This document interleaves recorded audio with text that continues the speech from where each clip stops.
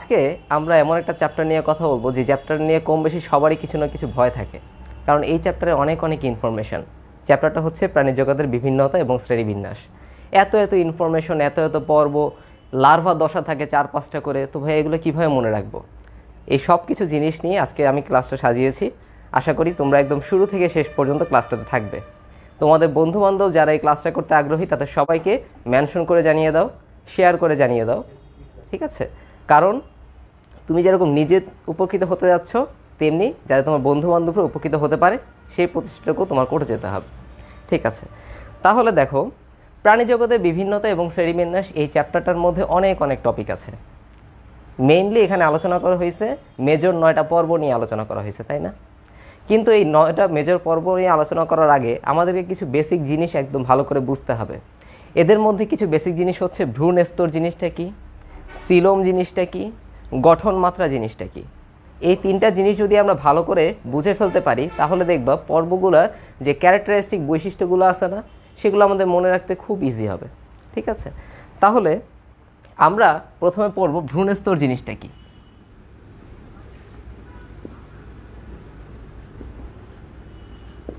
ভ্রূণ স্তর, তাহলে দেখো, আমরা জানি যে শুক্রাণু এবং ডিম্বাণু, এই হচ্ছে ধরো শুক্রাণু এবং এই হচ্ছে আমাদের ডিম্বাণু। তো শুক্রাণু এবং ডিম্বাণু যখন মিলিত হয়, যখন তাদের নিষেক হয়, ফার্টিলাইজেশন হয়, সেখান থেকে আমরা কি পাই? সেখান থেকে আমরা পাই কিন্তু জাইগোট। এই হচ্ছে আমাদের জাইগোট, এবং এই জাইগোটটা হচ্ছে এককোষী, তাই না? এই জাইগোটটা হচ্ছে এককোষী। তো জাইগোটের মধ্যে এই যে একটা মাত্র কোষ থাকে, সেই কোষটা বারবার বিভাজিত হতে থাকবে। বারবার বিভাজিত হওয়ার পরে সেখান থেকে আমরা পাই ব্লাস্টুলা নামে একটা জিনিস, ব্লাস্টুলা, ঠিক আছে? তাহলে কি বললাম? জাইগোটে শুধুমাত্র যে একটা মাত্র কোষ ছিল, সেই একটা মাত্র কোষ বারবার বিভাজিত হতে থাকবে। বারবার বিভাজিত হওয়ার পরে আমরা পাই হচ্ছে ব্লাস্টুলা। তো ব্লাস্টুলাতে এসে তারা কিন্তু থেমে থাকে না, ব্লাস্টুলার মধ্যে আরও কোষ বিভাজন হতে থাকে। তখন সেই ব্লাস্টুলা থেকে আমরা পাই হচ্ছে মরুলা। তাহলে প্রথমে পেলাম জাইগোট, এরপরে পেলাম ব্লাস্টুলা, এরপরে পেলাম হচ্ছে আমরা মরুলা পেলাম। এই মরুলার মধ্যে আরও কোষ বিভাজনের পরে আমরা পাই গ্যাস্ট্রুলা নামে একটা জিনিস, গ্যাস্ট্রুলা নামে একটা জিনিস পাই, ঠিক আছে?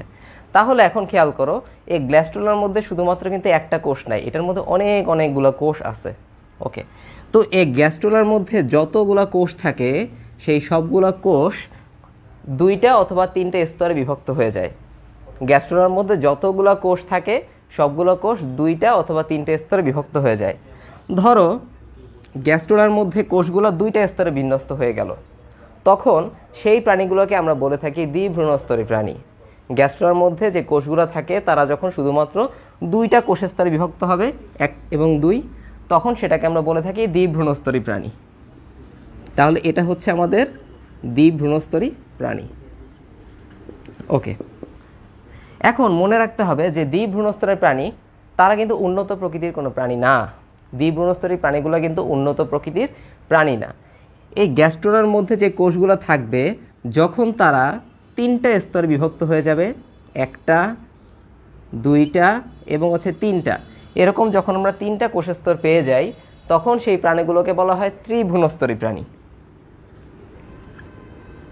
সেগুলোকে আমরা কি বলবো? সেগুলোকে আমরা বলে থাকি হচ্ছে ত্রিভ্রূণস্তরী প্রাণী পাওয়া যায়। তাহলে এখন আমরা দেখলাম যে ত্রিভ্রূণস্তরী প্রাণীর মধ্যে আমাদের কোষের স্তর আছে কয়টা? কোষের স্তর আছে মাত্র 3টা কোষের স্তর আছে। এদের মধ্যে প্রথম কোষের স্তরকে আমরা বলে থাকি অ্যাক্টোডার্ম, দ্বিতীয় কোষের স্তরকে আমরা বলে থাকি মেসোডার্ম, এবং তৃতীয় কোষের স্তরটাকে আমরা বলে থাকি হচ্ছে এন্ডোডার্ম। তাহলে এখন পর্যন্ত আমরা কোথায় গিয়ে পৌঁছালাম? আমরা পৌঁছালাম ত্রিভ্রূণস্তরী প্রাণীর মধ্যে আমাদের 3টা কোষের স্তর পাইলাম। এইটাই নর্মালি, এটাই হচ্ছে উন্নত প্রাণীর বৈশিষ্ট্য। তাহলে উন্নত প্রাণীগুলো কিন্তু ত্রিভ্রূণস্তরী হয়ে থাকে, তারা কিন্তু দ্বিভ্রূণস্তরী হয় না। পেলাম হচ্ছে আমরা অ্যাক্টোডার্ম, পেলাম হচ্ছে মেসোডার্ম, পেলাম হচ্ছে আমরা এন্ডোডার্ম। মনে রাখতে হবে এগুলোই হচ্ছে ভ্রূণ স্তর, ঠিক আছে? এগুলোকে আমরা কি বলতেছি? এগুলোকে আমরা বলতেছি ভ্রূণ স্তর। তো ভাইয়া এগুলোর প্রয়োজনীয়তাটা কি? এই ভ্রূণ স্তর তৈরি করার আমাদের কারণটা কি? এই ভ্রূণ স্তর কি এত খুব গুরুত্বপূর্ণ একটা জিনিস? দেখো, আমরা তোমার শ্রমবিন্যাস নামে একটা কথা পড়ে আসছো তাই না? শ্রমবিন্যাস। শ্রমবিন্যাস জিনিসটা কীরকম? আমাদের পুরো বডির মধ্যে তো অনেক অনেক কোষ থাকে, ভিন্ন ভিন্ন টিস্যু থাকে, ভিন্ন ভিন্ন অঙ্গ থাকে, ভিন্ন ভিন্ন তন্ত্র থাকে। তো তারা কিন্তু একটা একটা করে কাজ করে না, তারা একসাথে কি করে, একসাথে মিলে একটা কাজ করে, আবার আরেকটা গ্রুপ মিলে অন্য একটা কাজ করে। ঠিক আছে, তার মানে আমাদের দেহের মধ্যে ভিন্ন ভিন্ন কোষ থাকে, ভিন্ন ভিন্ন টিস্যু থাকে। এই প্রত্যেকটা ভ্রূণস্তর থেকে আমরা ভিন্ন ভিন্ন টিস্যু, ভিন্ন ভিন্ন কোষ আমরা পেয়ে থাকি। ঠিক আছে, এই স্তরগুলো থেকে আমরা ভিন্ন ভিন্ন অঙ্গ, ভিন্ন ভিন্ন তন্ত্র এগুলো আমরা পাবো। তার মানে অ্যাক্টোডার্ম থেকে, যেমন আমি তোমাদের একটা এক্সাম্পল দিই, নর্মালি অ্যাক্টোডার্ম থেকে আমরা কি কি পাই? যদি আমি মোটা দাগে বলতে চাই, আমাদের অ্যাক্টোডার্ম থেকে আমরা পাই হচ্ছে আমাদের ত্বক এবং স্নায়ুতন্ত্র। ওকে, তাহলে আমাদের ত্বক এবং স্নায়ুতন্ত্র এই দুটো জিনিস কিন্তু গঠিত হয় হচ্ছে আমাদের অ্যাক্টোডার্ম থেকে।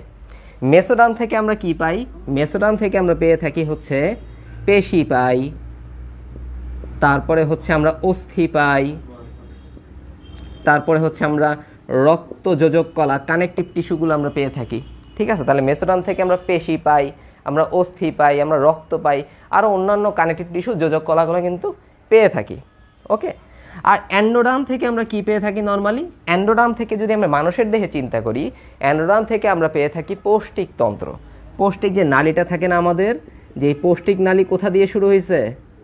যেই পৌষ্টিক নালীটা আমাদের মুখ দিয়ে শুরু হয়েছে, একদম পায়ুপথ পর্যন্ত চলে গেছে, এই পুরো পৌষ্টিক নালীটা কিন্তু আমরা পেয়ে থাকি অ্যান্ডোডার্ম থেকে। তার মানে বুঝতে পারতেছো যে এই যে আমরা তিনটা ভ্রূণস্তর আলাদা করে বললাম, সেই আলাদা ভ্রূণস্তরগুলো কি, এই আলাদা ভ্রূণস্তরগুলো কেন দরকারি? কারণ সেগুলো থেকে ভিন্ন ভিন্ন অঙ্গ তৈরি হচ্ছে, ভিন্ন ভিন্ন তন্ত্র তৈরি হচ্ছে।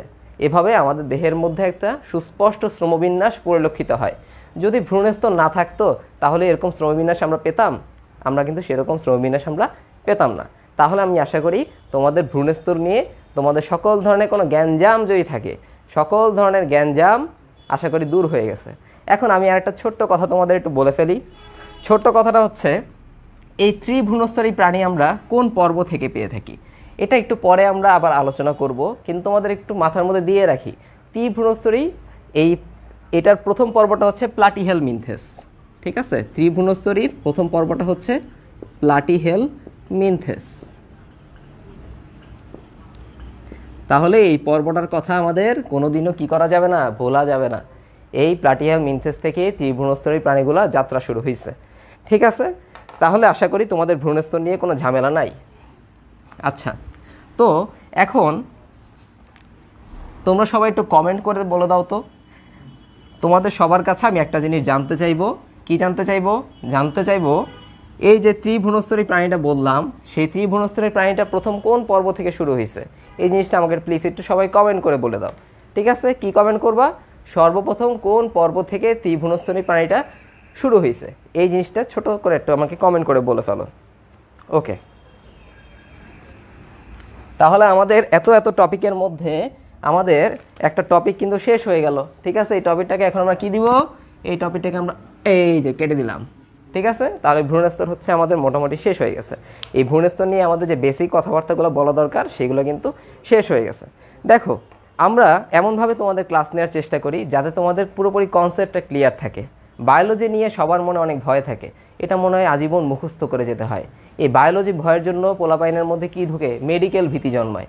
মেডিকেলে গেলেও তো একদম কি করতে হবে, চোখ বুজে নাক বুজে একদম সারাদিন মুখস্থ করতে বসে যেতে হবে, কোনো কিছু বোঝা যাবে না, এরকম কিন্তু না। জিনিসটা বুঝে পড়লে সব কিছুই সহজ লাগে, বুঝে পড়লে সব কিছু ইন্টারেস্টিং লাগে খুব, তাই না? এজন্য আমরা সবসময় ট্রাই করব বুঝে পড়ার জন্য। আর তোমাদেরকে এই বিষয়গুলো, কমপ্লেক্স যে বিষয়গুলো থাকে সেগুলো বোধগম্য করে বোঝানোর দায়িত্ব হচ্ছে আমাদের। ঠিক আছে, তাহলে আচ্ছা, তোমরা কমেন্ট করতেছো? সবাই একটু কমেন্ট করে বলে দাও, ওই জিনিসটা একটু কমেন্ট করে বলে দিবে। ঠিক আছে, তাড়াতাড়ি কমেন্ট করে বলে থাকো। আচ্ছা, আমরা হচ্ছে এখন সিলোম শুরু করি। সিলোম জিনিসটা কি? আচ্ছা দেখো, খেয়াল করো তাহলে সিলোম জিনিসটা আসলে কি। প্রথম কথা হচ্ছে সিলোম কথাটার মানে কি? সিলোম কথাটার মানে হচ্ছে একটা ফাঁকা গহ্বর, আর কিচ্ছু না। সিলোম কথাটার মানে হচ্ছে একটা ফাঁকা গহ্বর। ঠিক আছে, এখন আমরা দেখব একটু পরে যে সিলোম কাকে বলে, সত্যি কথা বলতে সিলোম জিনিসটা কি, এবং যাদের মধ্যে সিলোম থাকে তাদেরকে আমরা কি বলবো, সিলোম না থাকলে সেগুলোকে আমরা কি বলবো। এখন আসতেছি এটার মধ্যে। এখন আমরা একটু আগে 3টা ভ্রূণস্থ পড়ে আসছিলাম না? একটা হচ্ছে আমাদের অ্যাক্টোডার্ম, একটা হচ্ছে আমাদের মেসোডার্ম এবং আরেকটা হচ্ছে আমাদের অ্যান্ডোডার্ম। এই 3টা জিনিস আমাদের লাগবে এই সিলোম জিনিসটা বুঝতে হলে। আচ্ছা, তাহলে আসো প্রথমত দেখো, আমি এই সবুজ কালি দিয়ে একটা সার্কেল আঁকলাম। ধরো এই সার্কেলটা হচ্ছে আমাদের অ্যাক্টোডার্ম, বুঝতে পারছো? সবুজ কালি দিয়ে আমি একটা সার্কেল আঁকলাম, এই সার্কেলটাকে আমি বললাম এটা হচ্ছে অ্যাক্টোডার্ম। পাশে একটু লিখে রাখি, এটা হচ্ছে অ্যাক্টোডার্ম, এটা হচ্ছে আমাদের অ্যাক্টোডার্ম। আচ্ছা, ঠিক আছে। তো এখন আমি কি করব? এখন আমি ধরো এই যে একটা নীল কালি দিয়ে মাঝখান বরাবর একটা টান দিলাম। ওকে, এই নীল কালিটাকে আমরা কি বলবো? এটাকে আমরা বলবো হচ্ছে অ্যান্ডোডার্ম। এইটা হচ্ছে আমাদের অ্যান্ডোডার্ম।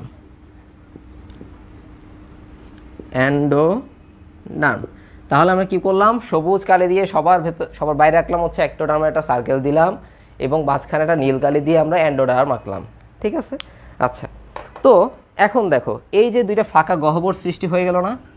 এই ফাঁকা গহ্বরগুলোকে আমরা বলতে পারি হচ্ছে এগুলো হচ্ছে সিলোম। কিন্তু এখানে কথা আছে কিছু জিনিস। আমাদের এই যে মেসোডার্ম থাকে, এই মেসোডার্ম থেকে একটা জিনিস তৈরি হয়। এই মেসোডার্ম থেকে আমরা পাই হচ্ছে পেরিটোনিয়াম।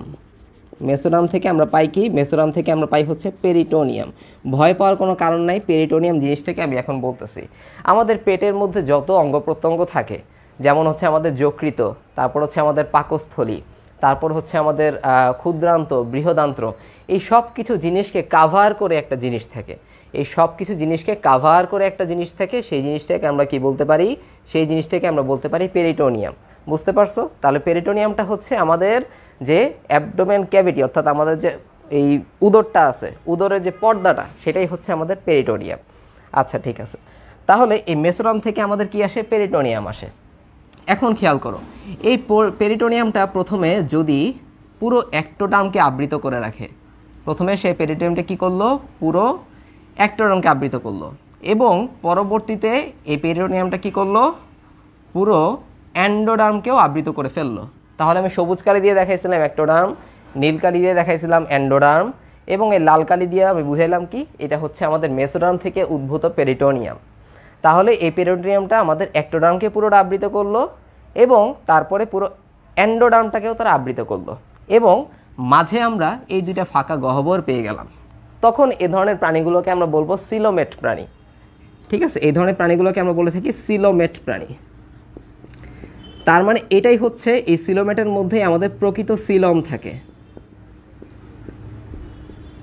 ঠিক আছে? তো এটার মধ্যে সূক্ষ্ম একটা ডিফারেন্সটা কীরকম, যে সিলোম মানে ফাঁকা গহ্বর, কিন্তু এই ফাঁকা গহ্বর থাকলেই শুধুমাত্র আমরা কিন্তু এটাকে সিলোমেট বলতে পারবো না। সিলোমেট বলার জন্য আমাদের মেসোডার্ম থেকে উদ্ভূত যে পেরিটোনিয়াম থাকবে, সেটা প্রথমে অ্যাক্টোডার্মকে আবৃত করবে, তারপরে অ্যান্ডোডার্মকে আবৃত করবে এবং 2টা ফাঁকা গহ্বর থেকে যাবে। তখন সেটাকে আমরা বলবো হচ্ছে সিলোমেট প্রাণী বলবো। বুঝতে পারছো? এখন মনে রাখবা, এই যে সিলোমেট প্রাণীগুলো যেটা থাকে, এই সিলোমেট প্রাণীগুলোই কিন্তু সবচেয়ে উন্নত প্রকৃতির প্রাণী হয়।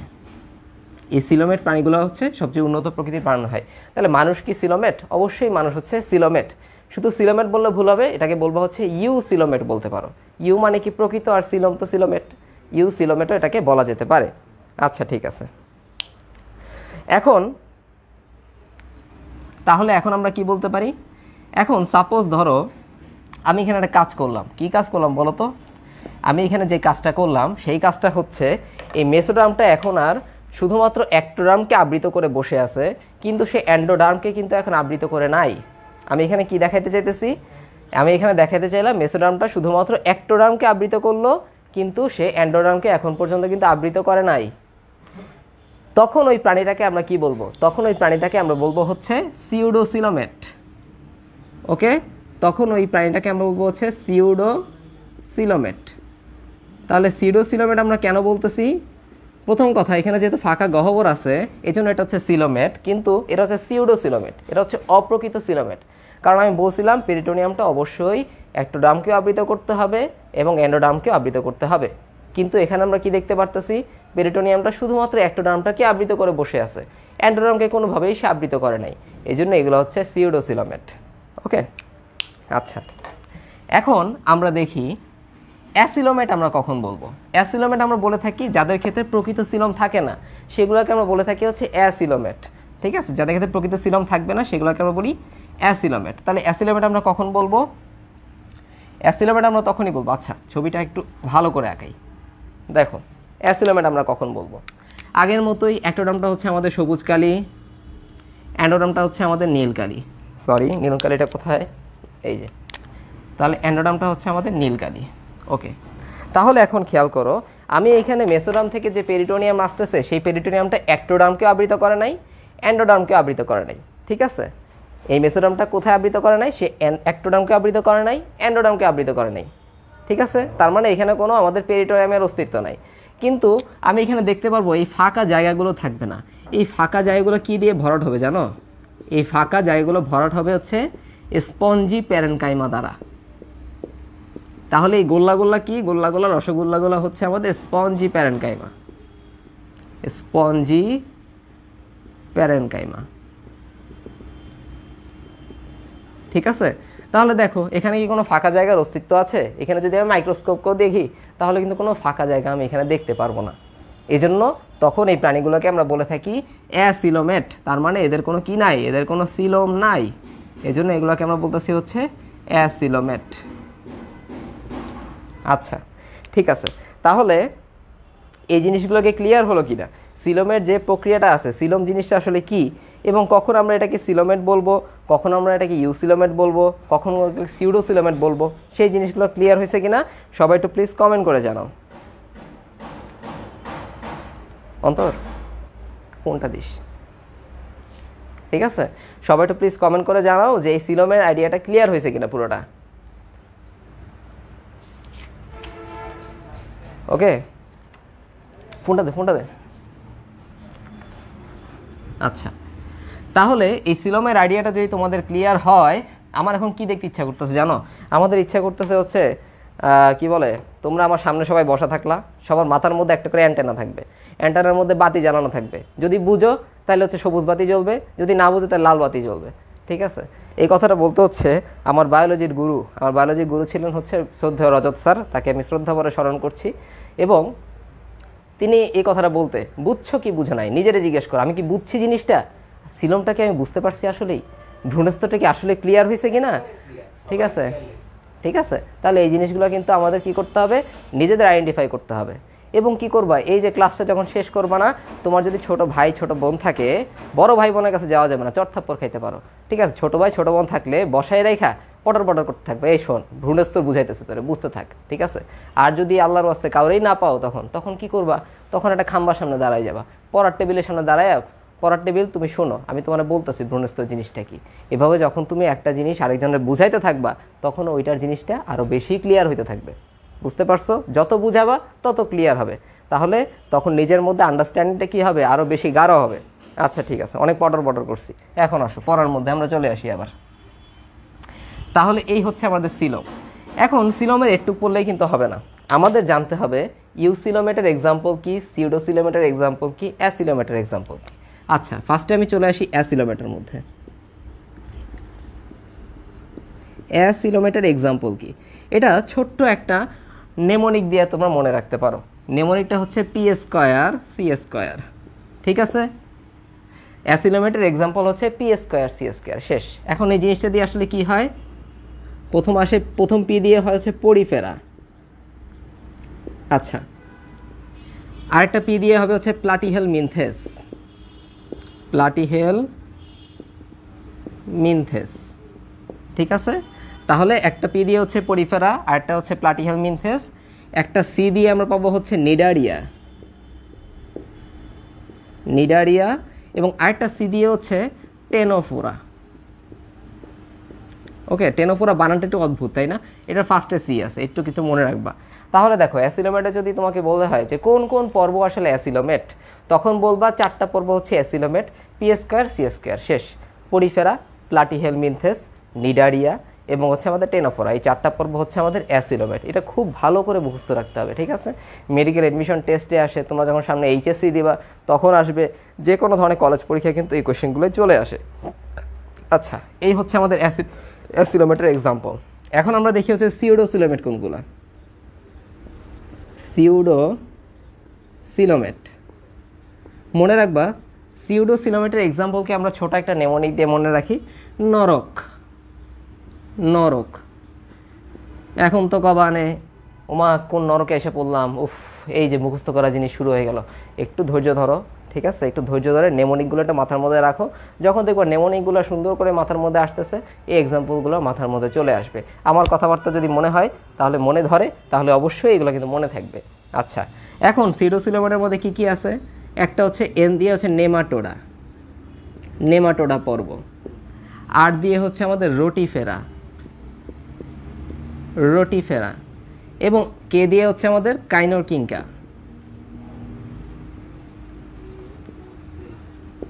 ওকে, তাহলে একটা হচ্ছে আমাদের নেমাটোডা, আর দিয়ে হচ্ছে রোটিফেরা এবং হচ্ছে কাইনোরকিঙ্কা। এই তিনটা পর্ব হচ্ছে আমাদের সিউডোসিলোমেট। ঠিক আছে, বুঝতে পারছি? তাহলে তোমরা সবাই, আমি একটা জিনিস বোর্ডটা মুছতে থাকবো, তোমরা সবাই একটু প্লিজ কমেন্ট করে বলতে থাকবা আমরা যে অ্যাসিলোমেট পড়লাম সেই অ্যাসিলোমেটগুলোর পর্ব মনে রাখা নেমোনিকটা কী ছিল, জাস্ট এইটা কমেন্ট করো। আমরা যে অ্যাসিলোমেটটা পড়লাম সেই অ্যাসিলোমেটটাকে আমরা কী নেমোনিক দিয়ে মনে রাখছিলাম সেই জিনিসটা জাস্ট একটু কমেন্ট করে ফেলো। আচ্ছা, আমি জানি কি পড়াতেছিলাম তোমাদের, সিলম পড়াতেছিলাম। এটা আবার মুসলাম কখন, ভুলে যাই, বুঝতে পারছো? ভুলা মন, এই ভুলো মন নিয়ে যাই হোক এখন হচ্ছে হ্যাঁ শেষ করে ফেললাম মেডিকেল। তো আমি যখন পারছি তোমরা আরও বেশি করে পারবা, ঠিক আছে? তোমাদের ব্রেন এখনও খুব তরতাজা আছে, ঠিক আছে? যা ঢোকাবা সব কিন্তু একদম টাইট হয়ে বসে থাকবে, আর কিন্তু সরবে না। আচ্ছা, তাহলে আমরা এখানে অ্যাসিলোমেট যেগুলো পড়ছিলাম সেই অ্যাসিলোমেটের এক্সাম্পলগুলো আমাকে একটু কমেন্ট করতে থাকো। আচ্ছা, তাহলে এই অ্যাসিলোমেট আমরা পড়লাম, সিউডোসিলোমেট আমরা পড়লাম।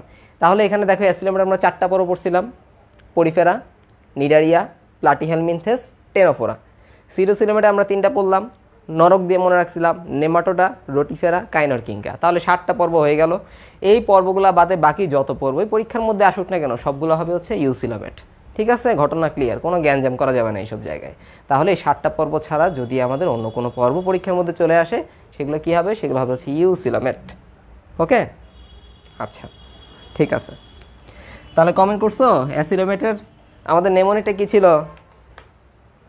কি কমেন্ট করছো তো? ঠিক আছে, ওকে ওকে করতেছো না? Very good, very good. P square C square. ওকে, ঠিক আছে। তাহলে আমাদের সিলোম নিয়ে আলোচনা কিন্তু শেষ হয়ে গেল। আচ্ছা ঠিক আছে, আমি আরেকটু বড় করে লিখতেছি। ঠিক আছে, আরেকটু বড় করে লিখবো।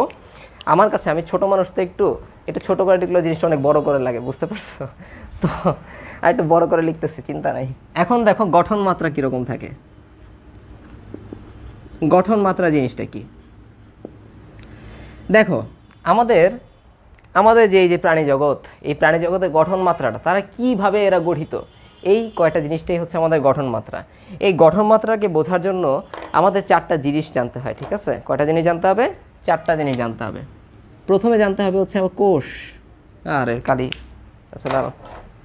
হ্যাঁ, প্রথমে আমরা জানবো হচ্ছে কোষ।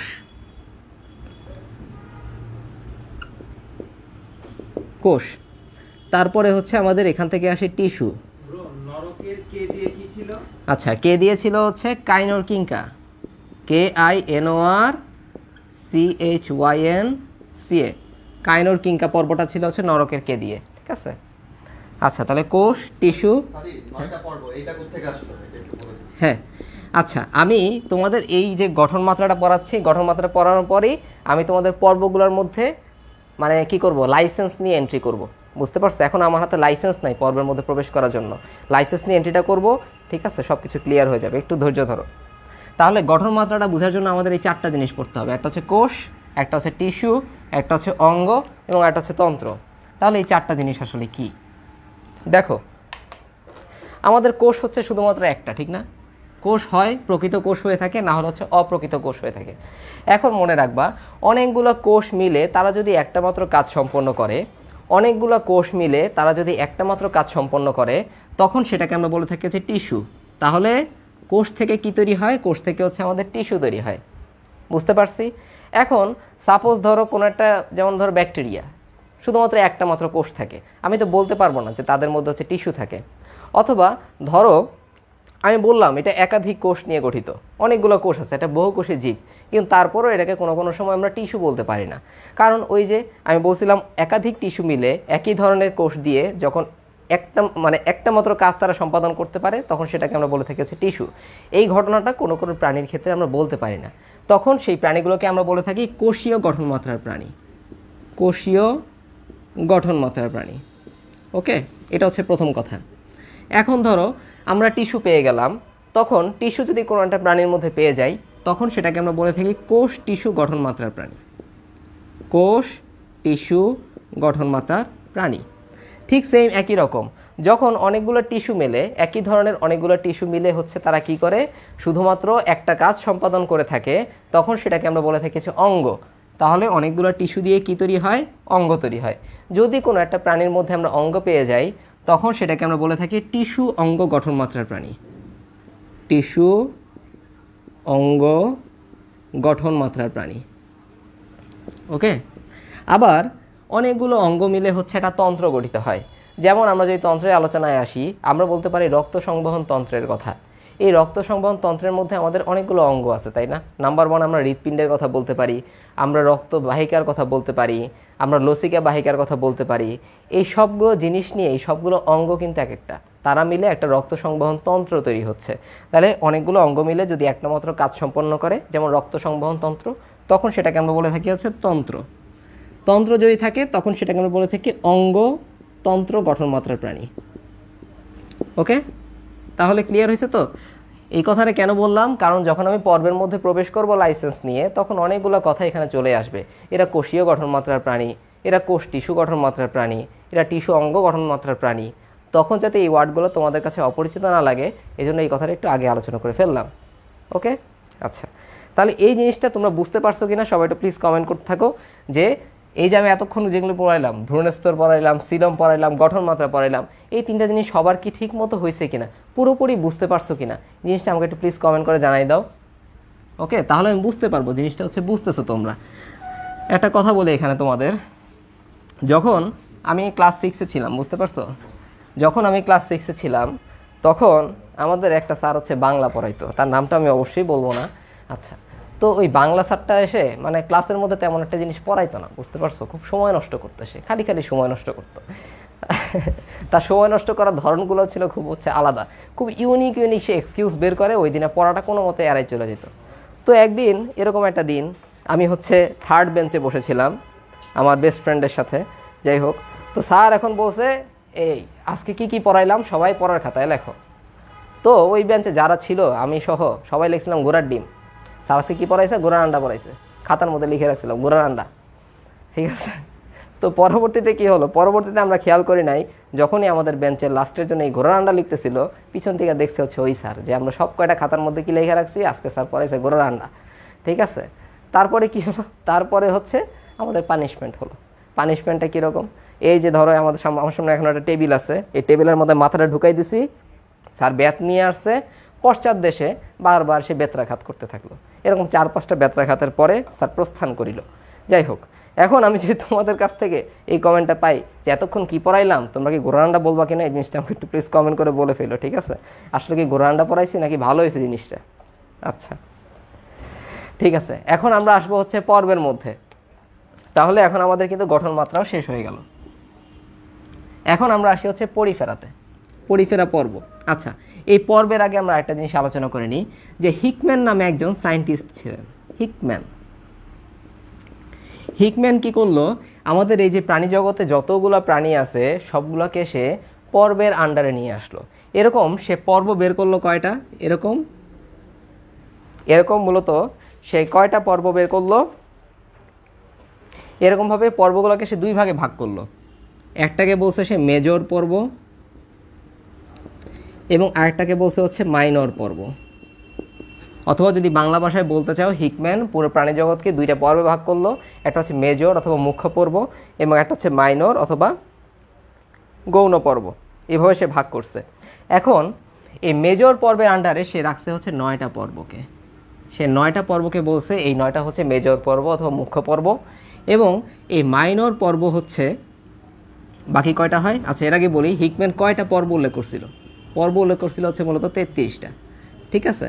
এই 33টা হচ্ছে সে মোট পর্বে ভাগ করছিল। এদের মধ্যে 9টা হচ্ছে মেজর পর্ব আর বাকি যতগুলো আছে সবগুলো হচ্ছে মাইনর পর্বের আন্ডারে নিয়ে আসলো। এখন ওই যে কাইনোর কাঙ্কার কথা জিজ্ঞেস করছিল না, রোটিফেরা, কাইনোর কিঙ্কা, এগুলো আসলে কোত্থেকে আসলো? এগুলো হচ্ছে এই গৌণ পর্ব অর্থাৎ মাইনর পর্বের মধ্যে অন্তর্ভুক্ত কিছু পর্ব, বুঝতে পারছো? কিন্তু আমাদের বইয়ের মধ্যে মেইন আলোচনা কিন্তু 9টা মেজর পর্ব নিয়ে, 9টা মুখ্য পর্ব নিয়ে হচ্ছে আমাদের মেইন আলোচনা। তো এই মুখ্য পর্বগুলো হচ্ছে আমাদের একটু মুখস্থ করতে হবে যে মুখ্য পর্বগুলো আসলে কয়টা। 9টা তো দেখলাম, তাহলে কি কি হচ্ছে আমাদের মুখ্য পর্ব? এটার জন্য আমরা একটা সুন্দর করে একটা নেমোনিক মুখস্থ রাখবো। একটা হচ্ছে পনি প্ল্যান করে এম এ লিখলাম, তার মানে মা, ঠিক আছে, মায়ের কাছে আইসে। তাহলে পনি কি করলো? পনি হচ্ছে প্ল্যান করে মায়ের কাছে আইসে। আসবে তো টাকার জন্যই, তাই না? তো অনেক টাকা লাগে, আমাদের কত হাত খরচা লাগে তোমাদের, তাই না? তখন তোমরা কার কাছে যাও? বাবার কাছে যেতে তো ভয় লাগে অনেক, বাবার কাছে যাব না, যাব মায়ের কাছে। মায়ের মনটা খুব নরম, মা টাকা দিয়ে দিবে। যাই হোক, পনি প্ল্যান করে সে কার কাছে আসছে? সে হচ্ছে মায়ের কাছে আইসে। এখন প দিয়ে কি মনে রাখবো আমরা? প দিয়ে আমরা মনে রাখবো হচ্ছে পরিফেরা। নি দিয়ে হচ্ছে আমাদের নিডারিয়া।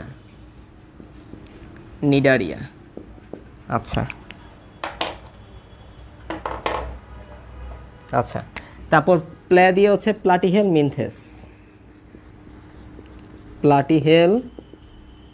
মিনথেস।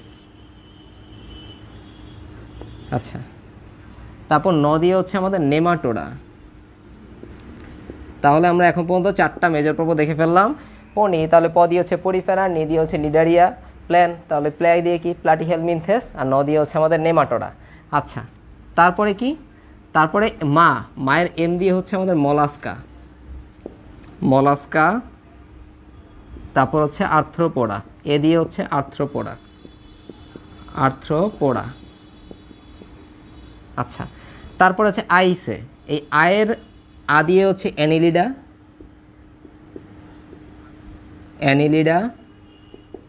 তারপর ই দিয়ে হচ্ছে আমাদের একাইনোডার্মাটা,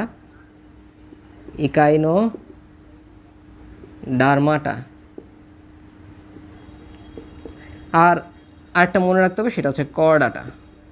ওকে, তাহলে আমরা এই নেমোনিকটা দিয়ে আমরা 9টা পর্বের নাম হচ্ছে একটু মাথায় রাখতে হবে আমাদের। তাহলে প দিয়ে হচ্ছে মূলত পরিফেরা, তারপর নি দিয়ে হচ্ছে নিডারিয়া, প্ল্যানের মধ্যে প্লে দিয়ে হচ্ছে প্লাটিহেল মিনথেস, আর ন দিয়ে হচ্ছে নেমাটোডা। কার কাছে আসছে? মায়ের কাছে। এম দিয়ে হচ্ছে মলাস্কা, এ দিয়ে হচ্ছে আর্থ্রোপোডা, আর লাস্টে আইসে হচ্ছে অ্যানিলিডা, একাইনোডার্মাটা এবং হচ্ছে কর্ডাটা। এই 9টা মেজর পর্ব নিয়ে আমাদের মূলত এই বইয়ের মধ্যে হচ্ছে আলোচনা, ঠিক আছে? আচ্ছা, তাহলে এই মেজর পর্বগুলো কিন্তু মুখস্থ হয়েছে কিনা আমাকে একটু জানাই রাখো। এগুলো কি মুখস্থ হয়েছে? মনে রাখবা, আমি যখন পড়াবো তখন চেষ্টা করবো হচ্ছে ক্লাসের পড়াটা ক্লাসেই পড়ে ফেলতে। তাহলে কি হবে? তাহলে তুমি যখন বইটা খুলবা তখন দেখবো ও মা, আমার তো সবই তো পড়া হয়ে গেছে, কারণ আমি যে পড়াচ্ছি এর বাইরে তোমাদের পরীক্ষায় কিছুই আসবে না, ঠিক আছে? দেখবা হচ্ছে সবই তো পড়া হয়ে গেছে, তাহলে আর কি পড়বো? তাহলেও পড়তে হবে, কারণ ওই যে নোট যে করছো খাতার মধ্যে, সেটার সাথে বইয়ের পড়াটা একটু মিলাইতে হবে, বুঝতে পারছো? বইয়ের পড়াটা যদি মিলাও তখন দেখবো সব কিছু কী হয়ে গেছে, একদম সব কিছু কী হয়ে গেছে। মাইনুল ভাই একটা কথা বলছিল, শশা ভুনা না, শশা ভুনা বলবো না, পানির মতো সহজ হয়ে গেছে। আচ্ছা, যাই হোক, তাহলে পনি প্ল্যান করে মায়ের কাছে আইসে। আচ্ছা, তাহলে আমাদের প্রথম যে পর্বটা নিয়ে আমাদের আলোচনা হবে সেই পর্বটা হচ্ছে পরিফেরা। এটা হচ্ছে মেজর একটা পর্ব, প্রথম মেজর পর্বটা হচ্ছে আমাদের পরিফেরা। তাহলে এই পরিফেরা নিয়ে আমাদের কি কি জিনিস পড়া লাগবে চলো দেখে ফেলি। পরিফেরা পর্ব আমরা পড়তেছি হচ্ছে পরিফেরা। আচ্ছা, প্রথমে যখন আমরা একটা পর্বের নাম লিখব, এই পর্বের নামের মধ্যেই কিন্তু অনেক ইনফরমেশন লুকাই আছে। দেখো, পরি এই নামটা কোত্থেকে আসছে জানো? আসছে পোর থেকে। পোর কথাটা মানে হচ্ছে ছিদ্র। পোর কথাটা মানে কি? ছিদ্র।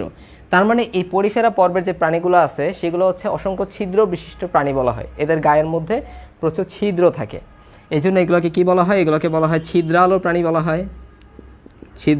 বলা হয়, অথবা ছিদ্র বিশিষ্ট প্রাণী বলা হয়। আবার এদের কমন একটা নাম হচ্ছে, এদেরকে বলা হয় স্পঞ্জ।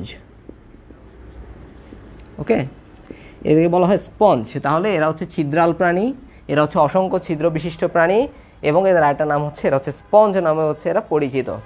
তাহলে এই পরিফেরা পর্বটার নামকরণ কে করছে?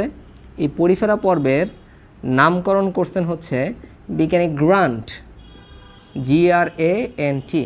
সে কী করলো? এই নামটাকে সে গ্র্যান্টেড করলো, ঠিক আছে? পরিফেরা নামটাকে গ্র্যান্ট করলো। তাহলে পরিফেরা পর্বের নামকরণ কে করছে? গ্র্যান্ট। এবং এই পর্বের প্রাণীদের আরও কী কী নাম আছে? পরিফেরা, পোর থেকে আসছে ছিদ্র, ছিদ্রালু প্রাণী বলা হয়, ছিদ্র বিশিষ্ট প্রাণী বলা হয়, এবং এদের আরেকটা কমন নাম হচ্ছে স্পঞ্জ। তার মানে যত স্পঞ্জ থাকবে সেগুলো সবগুলোই মূলত আমাদের এই পরিফেরা পর্বের আন্ডারে পড়বে। আচ্ছা, এখন আমরা এদের ক্যারেক্টারিস্টিকগুলো পড়তে থাকি, একটা একটা করে আমরা ক্যারেক্টারিস্টিক বলবো, এবং দেখবা হচ্ছে অধিকাংশই কিন্তু আমাদের আগে পড়া হয়ে গেছে। আমি তোমাদের যদি একটা ছোট একটা কোয়েশ্চেন করি যে তুমি বলো তো এই যে পরিফেরা পর্বটা, এই পরিফেরা পর্বটা কি অ্যাসিলোমেট নাকি ইউসিলোমেট? পরিফেরা পর্বটা কি অ্যাসিলোমেট নাকি ইউসিলোমেট? সবাই তো কমেন্ট করে বলে ফেলো তো যে পরিফেরা পর্বের যে প্রাণীগুলো আছে তারা কি অ্যাসিলোমেট নাকি ইউসিলোমেট, এই জিনিসটা কমেন্ট করে বলে ফেলতে থাকবা। আচ্ছা, এরপরে আমরা যাই, ওই যে একটু গঠন মাত্রার মধ্যে আমরা পড়ছিলাম না, গঠন মাত্রার মধ্যে কোষীয় ছিল, কোষ টিস্যু ছিল। মনে রাখতে হবে পরিফেরাটা হচ্ছে একটা কোষীয় গঠন মাত্রার প্রাণী, ঠিক আছে? এর পরিফেরাটা হচ্ছে মূলত কোষীয় গঠন মাত্রার প্রাণী। এই দুটো জিনিস হচ্ছে প্রথমে আমাদের মুখস্থ রাখতে হবে। আচ্ছা, এরপরে আমরা দেখি কি কই আসবো। এখন আমরা একটা পরিফেরার ছবি আঁকার চেষ্টা করি।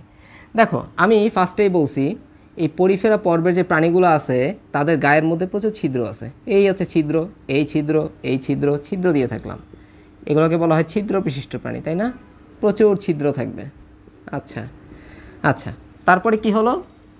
এই ছিদ্রগুলো থেকে হচ্ছে নালী বের হলো, নালী বের হলো, নালী বের হচ্ছে। আচ্ছা, এরকম সব কয়টা নালী মিলে তারা একটা গহ্বর তৈরি করে, এবং এই গহ্বরটা বাইরে উন্মুক্ত হওয়ার একটা সিস্টেম থাকে। ওকে, তাহলে আমি কি কি বললাম? এদের গায়ে প্রচুর পরিমাণে ছিদ্র থাকে, এই ছিদ্রগুলো থেকে আমাদের নালী বের হচ্ছে, এবং এই নালীগুলো একত্রিত হয়ে একটা বড় একটা গহ্বর তৈরি করতেছে, এবং আলটিমেটলি এই গহ্বরটা বাইরে উন্মুক্ত হয়ে যেতে পারতেছে। আচ্ছা, তাহলে দেখো এই যে বড় গহ্বরটা আমরা দেখাইলাম, এই বড় গহ্বরটাকে আমরা কি বলি? এটাকে আমরা বলি স্পঞ্জোসিল। মনে থাকবে তো? স্পঞ্জোসিল। আচ্ছা, তাহলে দেখলাম এই যে পরিফেরা পর্বটার মধ্যে যে বড় গহ্বরটা আমরা পেলাম সেটা হচ্ছে স্পঞ্জোসিল নামক একটা গহ্বর। আচ্ছা, এবং এই স্পঞ্জোসিল নামক গহ্বরটা কোত্থেকে উন্মুক্ত হবে? এটাকে বলা হয় অস্কুলাম। অস্কুলাম পথে তারা উন্মুক্ত হয়। তাহলে অস্কুলামটা হচ্ছে বড় ছিদ্র, বুঝতে পারছো? এই অস্কুলামটা হচ্ছে মূলত বড় ছিদ্র, আর স্পঞ্জোসিলটা হচ্ছে আমাদের মাঝখানে যে বড় গহ্বরটা থাকে। এই হচ্ছে মোটামুটি পরিফেরা পর্বের বেসিক একটা চিত্র। এখন আমি আরও কিছু কথাবার্তা তোমাদের বলবো। কী কথাবার্তা বলবো? এই পরিফেরা পর্বের প্রাণীদের গায়ে কিছু কাটার মতো অঙ্গ থাকে, কাটার মতো। এগুলোর নাম দেওয়া হয়েছে স্পঞ্জিন এবং স্পিকিউল। স্পঞ্জিন এবং হচ্ছে স্পিকিউল, স্পিকিউল। তাহলে স্পঞ্জিন এবং স্পিকিউল এই দুইটা জিনিসের কাজ কি আসলে? এই দুটো জিনিস আসলে একটা জিনিসের মানে তারা একটা কোনো একটা কিছু গায়ের সাথে লেগে থাকতে পারে, ঠিক আছে? যেহেতু এই পরিফেরা পর্বের প্রাণীরা কী করে, আরেকটা জিনিসের সাথে গায়ের সাথে লেগে থাকতেছে, এই জন্য তারা কিন্তু সচল না, তারা হয়ে থাকে নিশ্চল। তাহলে এদের আরেকটা ক্যারেক্টারিস্টিক আমরা বলতে পারি, তারা হচ্ছে নিশ্চল প্রকৃতির প্রাণী, তারা কিন্তু চলাফেরা করবে না। তাহলে এতক্ষণ পর্যন্ত আমরা অনেকগুলো ইনফরমেশন কিন্তু মাথার মধ্যে ঢুকে রাখছি, একটু রিক্যাপ করে ফেলি যাতে তোমাদের জন্য ইজি হয়। প্রথম আমরা পড়ে ফেললাম পরিফেরা পর্বটার নাম কেন হয়েছিল? পোর থেকে, ছিদ্র, এই জন্য এগুলোকে বলা হয়েছিল ছিদ্রাল প্রাণী, ছিদ্র বিশিষ্ট প্রাণী বলা হলো। এদের কমন একটা নাম হচ্ছে স্পঞ্জ। আচ্ছা, তারপরে অ্যাসিলোমেট নাকি ইউসিলোমেট? তোমরা কমেন্ট করছো পরিফেরাটা হচ্ছে অ্যাসিলোমেট, কারণ কি? ওই যে পি স্কোয়ার সি স্কোয়ার ওইটার মধ্যে পি ছিল, তাহলে পরিফেরাটা হচ্ছে আমাদের অ্যাসিলোমেট। এরা হচ্ছে কোষীয় গঠন মাত্রার প্রাণী হবে, শেষ। আচ্ছা, এরপরে আমরা পরিফেরা পর্বের প্রাণীর একটা ছবি আঁকাইলাম। এদের গায়ে প্রচুর পরিমাণে ছিদ্র আছে, ছিদ্রগুলো থেকে নালী বের হয়েছে, এই নালীগুলো বড় একটা স্পঞ্জোসিল নামক একটা গহ্বরে উন্মুক্ত হয়েছে, এবং স্পঞ্জোসিল গহ্বর থেকে গেছে অস্কুলাম পথে উন্মুক্ত হয়ে গেছে তারা। অস্কুলামটা হচ্ছে বড় একটা ছিদ্রপথ, সেই পথে উন্মুক্ত হয়ে গেছে। এদের গায়ের মধ্যে স্পঞ্জিন এবং স্পিকিউল নামে চুনময় কিছু পদার্থ থাকে, যেগুলোর মাধ্যমে তারা আরেকটা জিনিসের সাথে লেগে থাকতে পারে, এজন্য তারা হয়ে থাকে নিশ্চল, তারা কিন্তু সচল হতে পারে না। আচ্ছা, এখন আর কি কি জিনিস আমাদের এখানে জানা লাগবে? আমাদের জানা লাগবে হচ্ছে, এখানে দেখো, এখানে তো দুইটা প্রাচীর আমরা পেলাম। এই প্রাচীরটাকে বলা হয় বহিস্তর, এবং এই ভেতরের প্রাচীরটাকে বলা হয় অন্তঃস্তর। এইটা হচ্ছে আমাদের বহিস্তর, ভেতরটা হচ্ছে অন্তঃস্তর। তো এই অন্তঃস্তরের মধ্যে আমাদের এক ধরনের সেল থাকে, সেলগুলোকে আমরা বলে থাকি কোয়ানোসাইট। কোয়ানোসাইট, কোয়ানো মানে হচ্ছে, আর সাইট মানে হচ্ছে কোষ। তাহলে কোয়ানোসাইট নামে একটা কোষ থাকে হচ্ছে আমাদের পরিফেরা পর্বের প্রাণীদের অন্তঃপ্রাচীরের মধ্যে, ঠিক আছে? তাহলে অন্তঃপ্রাচীরে কি থাকতেছে? কিছু সেল থাকে, সেগুলোকে বলা হয় কোয়ানোসাইট।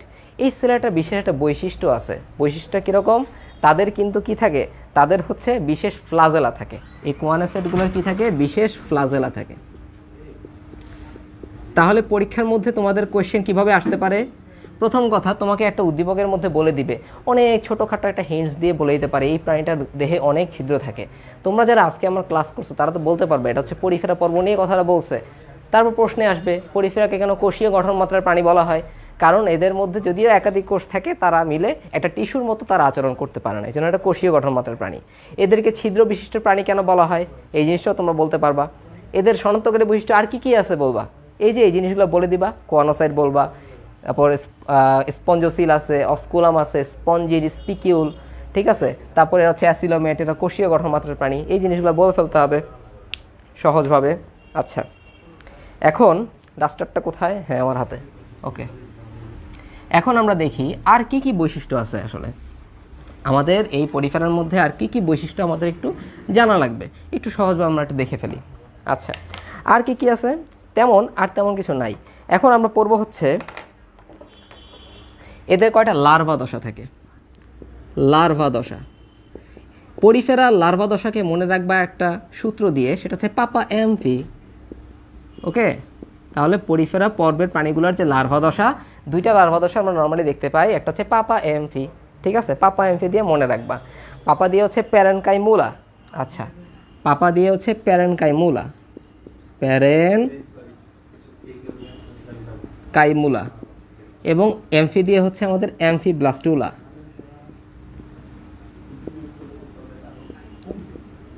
অ্যামফিব্লাস্টুলা। তাহলে আমরা আমাদের এই পরিফেরার মধ্যে দুই ধরনের লার্ভা দশা দেখতে পাই, পাপা এমফি দেখতে পাই। পাপা দিয়ে হচ্ছে আমাদের প্যারেনকাইমুলা, আর এমফি দিয়ে হচ্ছে আমাদের অ্যামফিব্লাস্টুলা। এখন যে লার্ভাগুলো আছে তারা তো ছোট বাচ্চাগুলো কি নিশ্চল হয়ে বসে থাকতে চায়? তারা কিন্তু নিশ্চল হয়ে বসে থাকতে চায় না, খালি তারা ধরফর করবে, কোন সময় এদিক যাওয়া যায়, কোন দিক যাওয়া যায়। এই জন্য মনে রাখতে হবে এই লার্ভা দশাগুলো কিন্তু নিশ্চল না, লার্ভা দশাগুলো কিন্তু হচ্ছে সচল। এই জিনিসটা মাথায় রাখবা। কিন্তু পূর্ণাঙ্গ যে প্রাণীটা থাকে সেটা কিন্তু হয়ে থাকে নিশ্চল, কারণ পূর্ণাঙ্গ প্রাণীটার গায়ে স্পঞ্জিন থাকে, স্পিকিউল থাকে, কোনোটা জিনিসের সাথে তারা লেগে থাকতে পারে, এই জন্য তারা হয়ে থাকে হচ্ছে নিশ্চল। কিন্তু লার্ভা দশা অবস্থায় তারা কিন্তু থাকে হচ্ছে সচল। আচ্ছা, এই হচ্ছে আমাদের মোটামুটি পরিফেরা পর্বের বৈশিষ্ট্যগুলো আমরা কিন্তু পড়ে ফেললাম। এখন আমরা দুটো উদাহরণ পড়ব, বেশি উদাহরণ আমরা পড়তে যাব না, জাস্ট দুইটা এক্সাম্পল আমরা পড়ব। আচ্ছা, যদি তোমার পরীক্ষার মধ্যে আসে দুইটা এক্সাম্পলের কথা তুমি বলতে পারো। প্রথম এক্সাম্পলটা বলবো হচ্ছে স্কিফা জেলাটিনোসাম। এটা হচ্ছে আমাদের একটা হচ্ছে পরিফেরা পর্বের একটা সায়েন্টিফিক নাম। পরিফেরা একটা প্রাণী সায়েন্টিফিক হচ্ছে স্কিফা জেলাটিনোসাম, এই একটা পড়লাম। এবং আরেকটা নাম আমরা পড়বো, সেটা হচ্ছে স্পঞ্জিলা প্রলিফারেন্স। জাস্ট এই দুইটা সায়েন্টিফিক নেম একটু মাথার মধ্যে রেখে দিবা, ঠিক আছে। এই দুইটা সায়েন্টিফিক নেম তোমার পরীক্ষার মধ্যে লিখে দিবা। আর বেশি সায়েন্টিফিক নেম পড়ার দরকার নাই, দুইটা করে পড়ো। একটা হচ্ছে স্কিফা জেলাটিনোসাম এবং আরেকটা হচ্ছে আমাদের স্পঞ্জিলা প্রলিফারেন্স। এই দুইটা সায়েন্টিফিক নেম একটু মাথার মধ্যে রেখে দিবা। তো শেষ, দেখছো খুব সহজভাবে আমরা পরিফেরা পর্বটা কিন্তু শেষ করে ফেললাম। এখন আমরা চলে যাব কোথায়? এখন আমরা চলে যাব হচ্ছে আমাদের নিডারিয়ার মধ্যে। আমরা একটু চলে যাই, দেখি নিডারিয়ার মধ্যে আসলে কি আছে। নিডারিয়া, আচ্ছা, নিডারিয়া। দেখো, নিডারিয়ার কথা বললে আমাদের মাথার মধ্যে ক্লিক করতে হবে হাইড্রার কথা। নিডারিয়ার কথা বলে আমাদের মাথার মধ্যে ক্লিক করতে হবে কি? হাইড্রার কথা। তাহলে নিডারিয়া একটা এক্সাম্পল হচ্ছে আমাদের হাইড্রা। এই কথা জাস্ট একটু ফার্স্টে আমাদের মাথার মধ্যে রেখে দিতে হবে। আচ্ছা, এখন আমরা দেখি যে নিডারিয়া পর্বের নামটা আসলে, এদের নামটা আসলে কোত্থেকে আসলো। আচ্ছা দেখো, নিডারিয়া পর্বের মধ্যে যে নাম আসছে, এদের আরেকটা নাম হচ্ছে রোম অথবা কাঁটা বিশিষ্ট প্রাণী। রোম বা কাঁটা বিশিষ্ট প্রাণী থাকে। কে আসছে? রিজি ভাই হচ্ছে চলে আসছে। কি আছে? কারণ কি? কারণ পানি খাওয়ার নাম করে তোমাদের সাথে কথাবার্তা বলতে আসছে, আর কিছু কারণে, ঠিক আছে। না দেখি রিজি ভাই কি জ্ঞানমূলক কথাবার্তা বলে। না জ্ঞান নাই আমার কাছে, জ্ঞান তো যা আছে সব সাদি ভাইয়ের কাছে। দেখি একটু আলাপ সালাপ করি, গল্প করি। মানুষজন কই? মানুষজন নিয়ে আসো। আচ্ছা, কেমন হয় যদি একটু মেডিকেলের গল্প শোনা যায়, বা এই যে ধরো মেডিকেলের জীবন কীরকম বা কেমন কাটলো আমাদের লাস্ট 5 বছর। আর তোমরা আমাকে বলো তো দেখি, রটু ডিএমসির কোন কোন ভাইয়াকে তোমরা চেনো? ডিএমসি কোন কোন ভাইকে চেনো? 4টা ভাইকে বোধহয় তোমরা চেনো, তাই না? মাইনুল ভাই, অন্তর ভাই, সাদি ভাই এবং রিজভি ভাই। আচ্ছা, এখন পাশাপাশি যদি আরও একজন দুজনের সাথে তুমি পরিচিত হতে পারো বোধহয় মজাই লাগবে, তাই না? তার আগে আমি একটু এই চ্যাপ্টার নিয়ে আমার এক্সপিরিয়েন্স বলি। দেখো ভাইয়া যেভাবে টু দ্য পয়েন্টে সবগুলো ধরে ধরে বুঝিয়ে পড়াচ্ছেন, এখন তো তোমরা ছোটো, এখন এই সময়টা পাবে, কিন্তু যখন তুমি ধরো অ্যাডমিশনে কোচিং করবে তখন এই যে এই 3টা পর্ব, ভাইয়া যে 3টা পর্ব এত গুছিয়ে এত বুঝিয়ে পড়াচ্ছেন, এইগুলো তোমাকে দেখবা যে 5 মিনিটে পড়ায় ফেলবে, বলবে যে হ্যাঁ এগুলো খালি পড়বা, শেষ। বলবে যে এটার বৈশিষ্ট্যগুলো খালি পড়ে নিবা, শেষ।